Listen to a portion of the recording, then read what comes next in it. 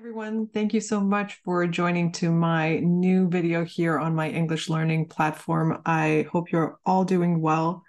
I haven't been active in a while, and the reason being is that I was doing another work. So I've been working as a recruiter for teachers as well, for English teachers, and that is an opportunity that came, and I was very happy to accept that. It is something that is closely related to what I was doing, but now I was able to be on the other side and see what it's like to actually aspire to become a teacher, what it takes, and how can I help in a way to make them better and to introduce them to this world of teaching and what the students require of them. So it was an interesting experience, and I had to make a break from teaching because I couldn't do that at the same time.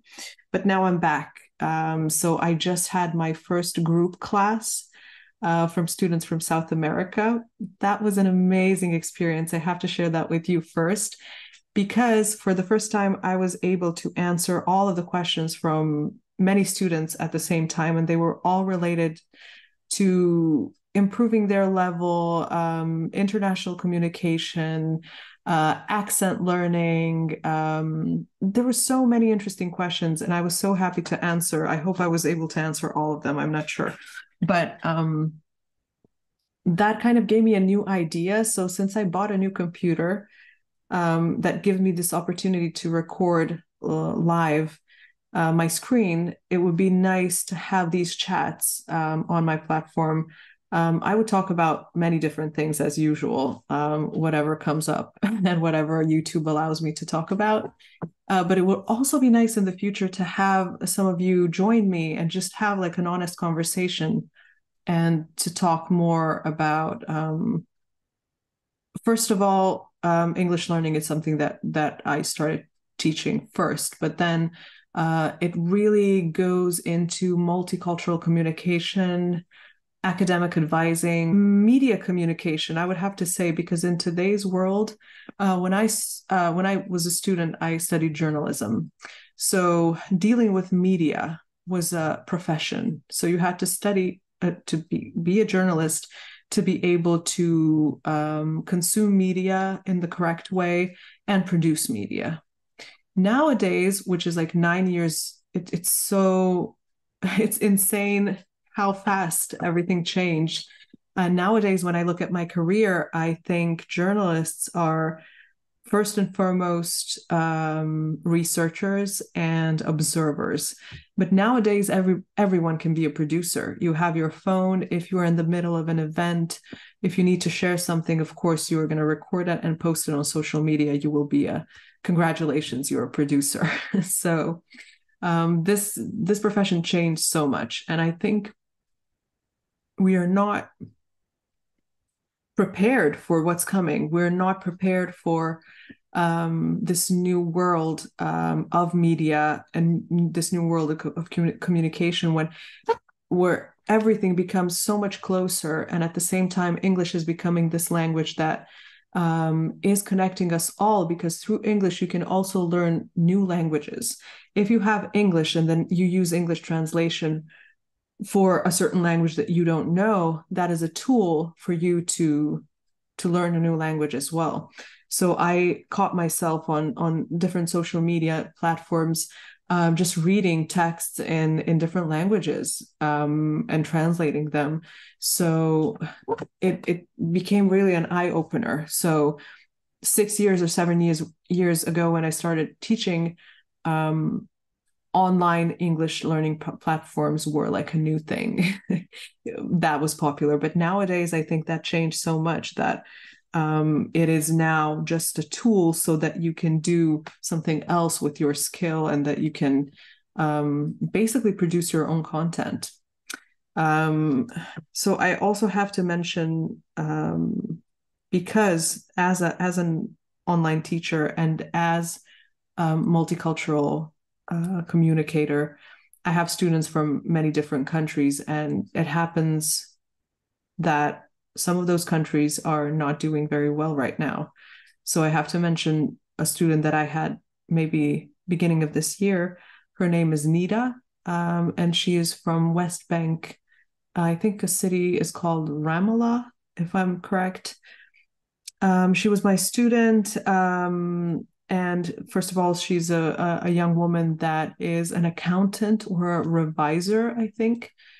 She works for a company and very successful. Her English level is so good. But after a while, we stopped communicating because she reached her goal to go to the US to attend a conference, I think, or some work trip. And as soon as this all happened in Middle East, I immediately remembered her. Even though we never met in person, she was my student, and we talked about many different things, including the position of young educated women in her country. And she gave me so many insights into her world.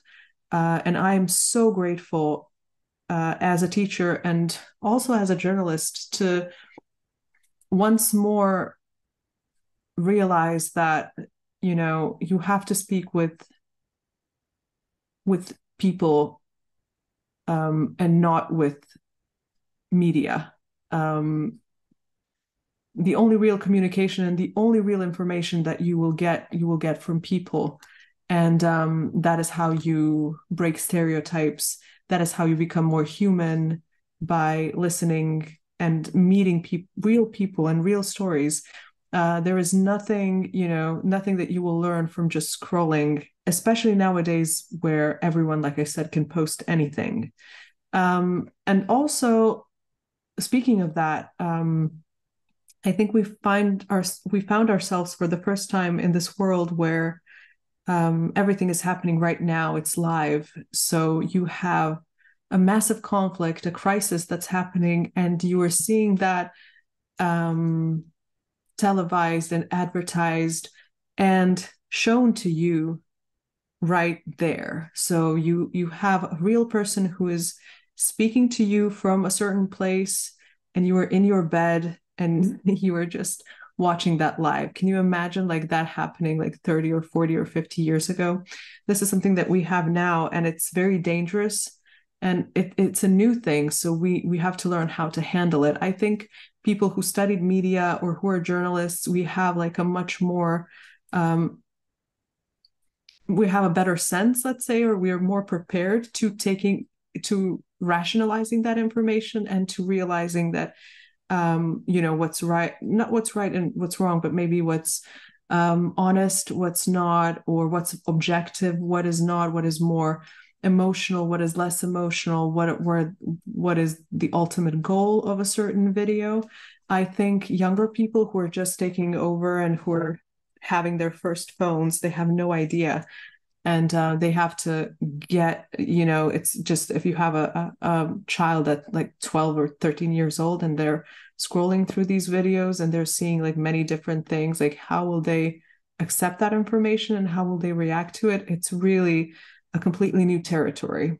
If you're working globally or for a multinational company, or if you have like colleagues from around the world, you have to be prepared that that you will now see those colleagues as they are, as they are there with you, as they're working with you, because even though we say that online communication is, maybe not real as much as, having somebody sit next to you, I think the more we work online, that barrier will be more invisible. Through following that story, I realized that things that are happening in the world are now much closer to you.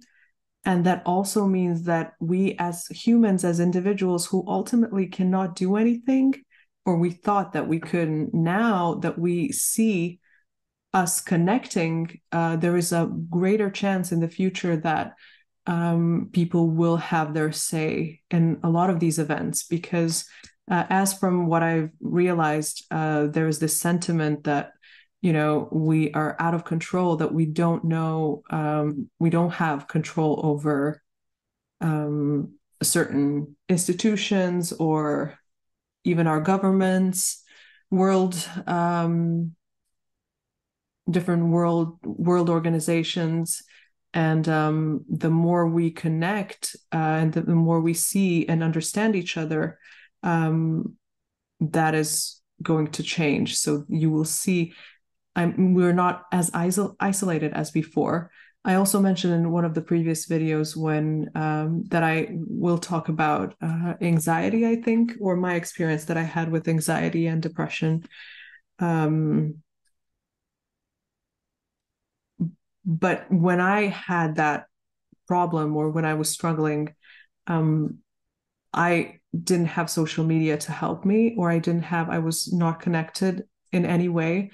Now that is so much different. I see now a lot of videos that deal with that topic, and I feel like younger people are not as isolated as before. And that is a big thing to know that you're not alone and that people from Indonesia and New Zealand and Peru and, all over the world, Russia, UK, they struggle with the same thing or they celebrate the same thing. So I think we're so much more connected, and I also see through that. I see that through languages as well. I feel like people are more open to learn new languages more than before. 200%. And we consume content. We're now in love with some TV shows that are from Mexico or from Japan. And we want to, before that would just stay on that level. But now I think people are exploring and researching and they want to find out more. They fall in love with people from different countries. And it's just an amazing thing that we're seeing right now. I think in opposition, there are a lot of people who say that that is a bad thing because we should all preserve our national sentiment in terms of where we come from and what we bring to the world. I think that is also important. You should definitely be proud, or you should be free to decide if you want to be proud or not about where you come from. But I don't think that should define you necessarily. That is a place where you come from, that is your heritage, but that shouldn't limit you in a way to become a citizen of the world or to become this participant in a multicultural communication if you want to.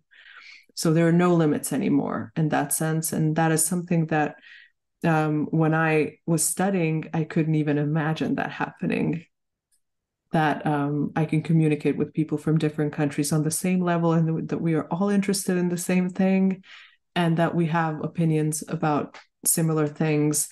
That is like a completely new thing. It reminds me of this movie called Hair, where they say that the age of Aquarius is coming. And I think now we're definitely in this age of Aquarius where young people are realizing that we are stronger together in a way. That is a positive message. I will also make a video about one of the saddest moments in my life so far that that happened on past month on the 13th, sorry, on October the 13th, my dog passed away. So I don't know what to say. I will have to make a different video about, or maybe have like a chat with some of you on this topic. Her name was Cherry, a full name, Ava Cherry Princess Snow White, and she was a Bernese Mountain Dog. I got her as a gift in a time of my life where I really needed someone to take care of and to take care of me. And we started very well. At first, I was really scared because she's a big dog and I didn't know will she accept me? How should I train her? But Bernese Mountain Dogs are magical. They are, they say they have an intelligence of a 7-year-old child. They can learn words. They follow you everywhere. They're your true companions. So I was with her all this time. She was always with me. We never parted, I have to say. And when she was 1 year old, she had an accident where her paw was damaged, so she couldn't walk properly. And she was very scared. It was a hard moment because a person who hit her with the car, they ran and they left her like that. And so we had to struggle to take her to the vet. And she was very, very scared. And those months were, I had to work, but she was with me the whole time as well. So I think she saw me maybe as her savior, or she saw my dedication. And all through her life, she was showing that. So we had a very, very special connection. It's hard for me to explain.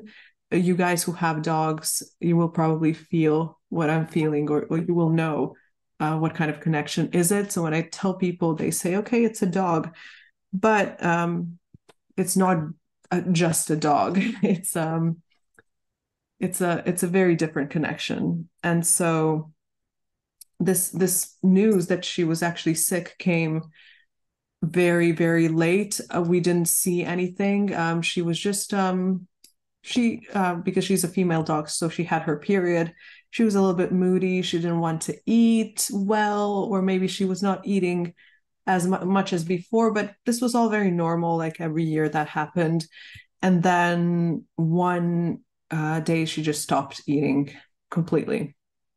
And we noticed some changes. So we called the veterinarian, and they were like, you have to bring her immediately because we think it's this illness that usually happens with older female adult dogs.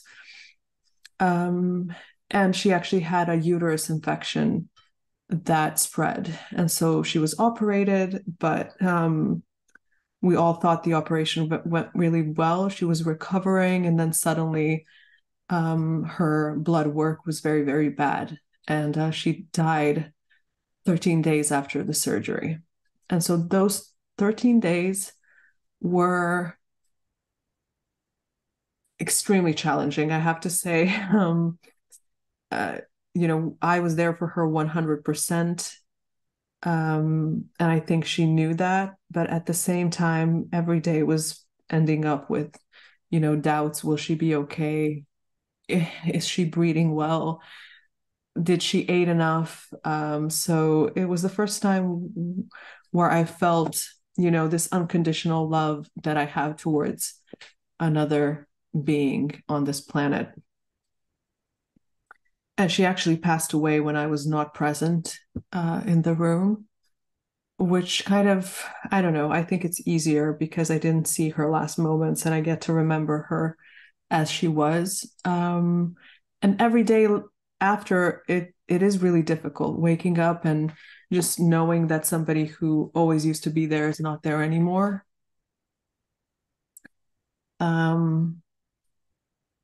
It's hard, but it definitely opens you up for better understanding of the world and the connections. And so, yeah, I don't want to go too much into detail about this, but if you want, I will make another video about dogs in general, and specifically about Bernese Mountain Dogs and why everyone should have one. Because now everybody was asking me, like, do you want to get another Bernese Mountain Dog? And I'm like, there is no doubt in my mind that if I get another dog, it will be Bernese Mountain Dog, but it is not her. So I have to wait until I'm ready, and I cannot replace her. So when it happens, it will happen. But I always encourage people to have dogs. It's one of the best connections that you will ever have in life. And especially now when people are isolated and lonely and living these different lives, I think having a dog companion, if you can, in your apartment or in a place where you live, it is the best idea. Sorry, my cat is coughing over there. Okay, so that would be, this video is going to be too long, so I have to finish it here. I just want to say that I'm back, and wherever you are in your English learning journey, you can always write me. I wish you fast improvement, and I hope to inspire you with my new videos. So Happy Halloween, everyone. Happy fall season, and see you in the next video. Bye.